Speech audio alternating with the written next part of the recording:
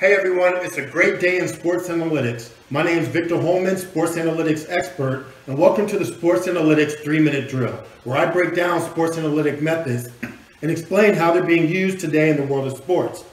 Today I'm going to discuss subjects and variables, and more specifically, identifying subjects and variables in sports data. Now, if you like this video, please hit like and subscribe to my channel. So let's begin.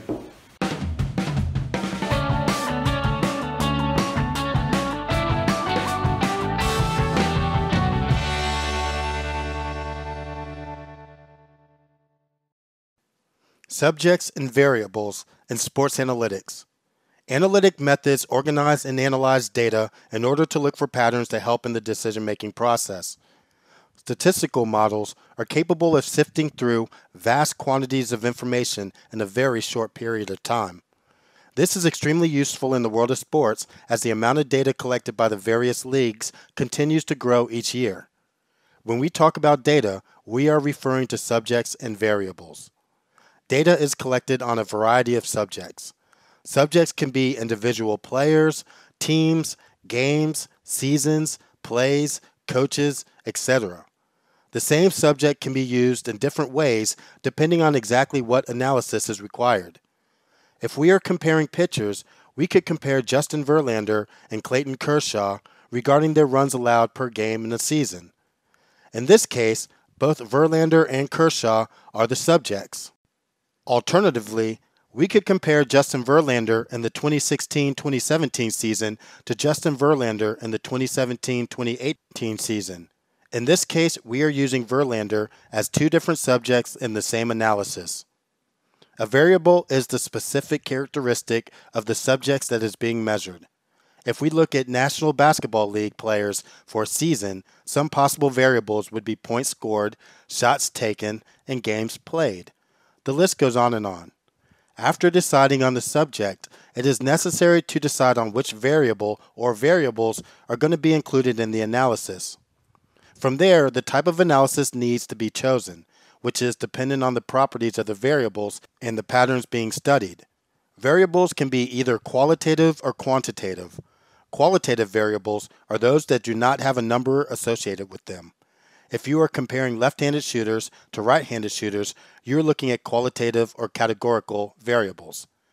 Data analysis is more limited with this type of variable. Quantitative variables, on the other hand, do have numbers associated with them. Examples are number of shots made, number of goals, or assists. Data analysis is indefinitely diverse when dealing with numerical data.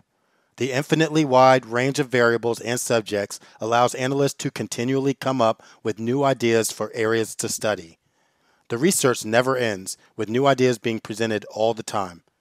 Analysts are always looking for new ideas and patterns that can help their team gain an advantage over the competition. Teams can study any combination of subjects and variables. When they are investigating possible trades or draft picks, they can examine a broad range of subjects and variables to narrow down their choices.